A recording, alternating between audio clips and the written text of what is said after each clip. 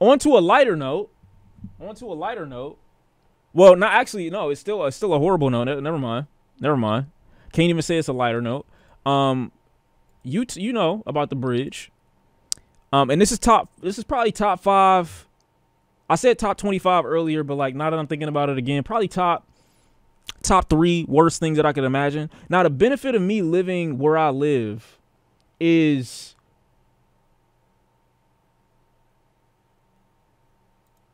I don't have a bridge. Like there's no I think there's the Wind. You got like I don't know if Windsor is a bridge or not. I haven't been there in like many years. But like we don't really got bridges, you know what I'm saying, in Michigan or nothing like that. You feel me? We ain't got none of that. Major bridge isn't there one in San Francisco? I remember watching one, or at least seeing it. Ah, fuck. This broke my heart. I saw it in the middle of the night. No bridges in Texas. Golden Gate. We got tunnels. Now, you know what? Don't do that. Don't do that. Don't talk about the tunnels. The tunnels is actually worse than the bridge. The tunnels is actually worse than the bridge. But see, we locked in though. We locked in. It's different. It's different. We got some. Okay, so we got some, but I don't know who goes to fucking Mackinac, like Orient. Like I'm not going there. I mean, for the most part. Not saying it'll never happen, but I saw this in the middle of the night, bro. My heart just broke into a million pieces. I assumed that this was in the morning and everybody was on a morning commute. That's what I assumed. I didn't know it was breaking at first. I thought that this happened like the day before, and I'm like, no. All those people, the kids in the car on the way to school, maybe early latchkey program because the parent got early, they got to go to work early or something like that. Like, oh my God, like my heart, everything. I just felt horrible. I felt horrible. And I'm looking at it like, how did that happen? Like, this is like the apocalypse. Some shit that you see happen in a movie. I'm like, no, all these people on a bridge, fuck. I read the whole little thing, too. It said mass casualty event. I'm like, no.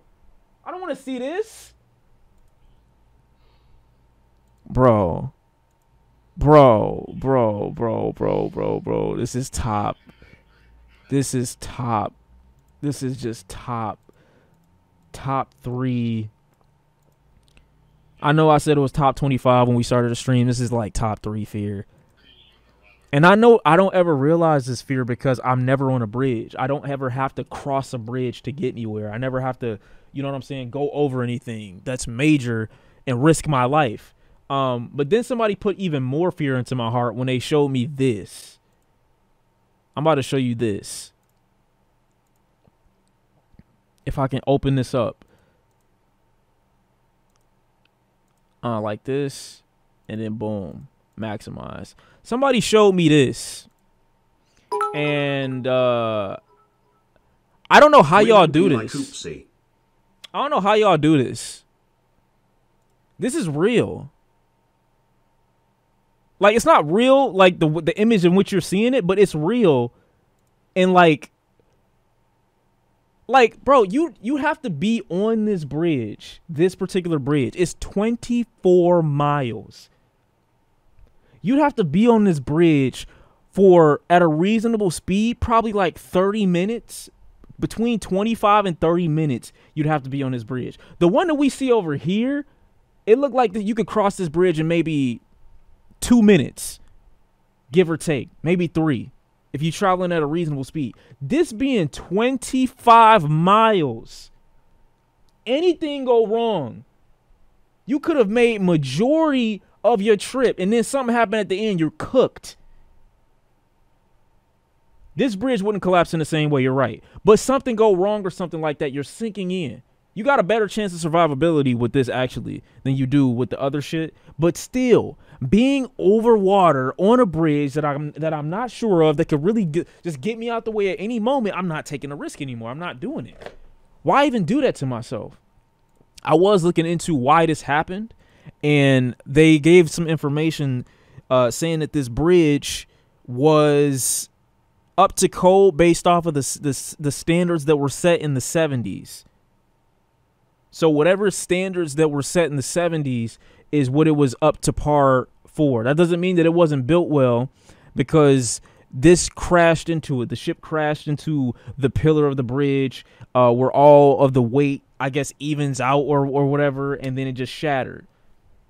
You're saying from 50 years ago, and I know that sounds bad, but you got to realize something that is as big as this ship traveling at the speed that it was traveling at is going to do massive damage. Like, it's not that the pillar is too weak. It's more that there should really be some shit around the pillar to prevent things like this from happening. So, like, they lost control of the ship, of the cargo. They lost control. I think the power went off. Before this clip started, the power on the ship went off. So then I'm thinking, okay, where's the generator? Where's the emergency generator for things to come back on? That might have went off too. So it just crashes into the bridge because there's nothing protecting the pillars at the bottom from any type of impact, which they should have from this point. Worse than that, though, anybody who needs this bridge to go to work, fucked. Anybody who needs this bridge to go to school, fucked. Imports, fucked. Business, fucked. They said, in order to clean all this up, I don't know how long it's going to take to clean all this up, number one. But just to rebuild the bridge with current day technology, they're saying it's going to be 5 to 10 years minimum. Minimum. Just to get this back in working order, working condition, up to the standards that it should be for today. That's what they're saying. It's going to be a very long time before this is actually brought back up to a standard to where people can drive across this bridge again. I don't know how or what type of, I guess, transportation is going to be made available to get people across, like, from this area to the next. You see something like this and it's just like you're completely cut off from this entire situation. I guess you could go around. This is going to add an additional hour to anybody's commute, an additional 2 hours to anybody's commute. You got work on the other side. Fuck, you're done. This is easily my worst fear. Not my worst. I'm trying to think of what my worst fear would be in this situation. Not in this situation, but in life in general. It ain't too much more that could terrify me than being on something that is supposed to support me and then it completely collapsing underneath my feet. I think that actually might be my top worst fear. I've had dreams about that. You go to the mall one time, you on the second or third level of the whole establishment, and you just can't stop thinking to yourself, damn, man, what the fuck is supporting me right now? What if I just drop from all the way up here? What if I'm walking and the ground beneath me just sinks into itself? What if I'm in an elevator? God forbid I'm in an elevator. I'm taking the stairs mad times. In that meeting that I was telling y'all about, elevator, I'm like, bitch, no, where are the stairs? I'm not getting in it. It's not happening. We got to get jetpacks? Nigga, we need to learn how to fly. Fuck a jetpack. I need DNA evolution. I need wings. We're at a point now, humanity is boring as fuck. We're at a point now where we need wings. The danger in the ecosystems that we have currently in place are not optimal for human survivability. We need evolution. We got to start somewhere. I don't know how the wings is going to happen. Maybe maybe we lose ability in our arms and then our arms turn into wings. We turn like birds or some shit. I don't mind that, bro. I'll have hand wings if I need to. I need to learn how to fly. Because this shit cannot happen. This cannot be. You saying I lost you? I don't give a fuck. I would rather fly than have arms. Wait.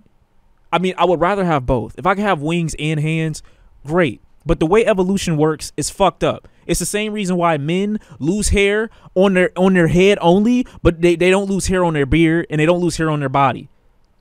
You get older and the hair growth happens all over your body and shit like that, but you conveniently lose it on your fucking hair. That's dumb as fuck. The way life goes, we're more likely to have wings with arms or winged arms than we are to have wings and arms independent from one another. I'm just saying. Life is fucked up. What do you mean we lost? We're not lost. We can win this. We can beat this. We just need a scientist to slightly alter the DNA. We be good. Low-key breathing underwater beats flying. It doesn't. Why would you want to be underwater? Now y'all just saying shit, because if you learn to breathe underwater, the likelihood of you dying goes up exponentially. Just because you could go down in the water don't mean you can fight nobody down there. You're not strong enough to beat a shark. If a giant squid takes you and drags you underneath, you still dying. He can still eat you. Piranhas, electric eels, squid, and fucking jellyfish, dolphins, killer whales. You're fucked. Why would I want to breathe underwater? I'm not going down there. For what? What do you mean, says who? There's nothing hazardous in the sky outside of a stray lightning bolt, which there might be some casualties if a lot of niggas start flying and shit like that. You might go too high. Icarus might have went too close to the sun. Outside of that, you get pecked in the eye by an eagle, but you survive. You might run into a plane, fall into the motor or some shit. You can see a plane coming from a mile away, though. A fighter jet has a bigger chance of, like, hitting you out the way. A storm might be fucked up. You might be screwed. You got to check the weather, though. Fly within the vicinity. Fly only on clear days. I don't need to fly every day, but just knowing that I can. You know what I'm saying? And just because I can fly don't mean that I need to fly up to the sky. Sometimes I just need to fly and levitate. If I could levitate in this situation, I could save my life. This is just sad. Age requirements for flight. Sudden winds. Look, man, y'all just saying extra shit now. You get blown away by some wind, bro. Gain some weight. I don't know what to tell you. But yeah, man. Like this bridge thing has been on my mind for a minute. And I'm going to try to avoid them at all costs. I know that's not really a reasonable position to have, but what do you say? What do you do? Or at least check on the side to see if it's a ship coming. Me personally, I'm not saying people got to do that, but just me, I can't think of anything else but that.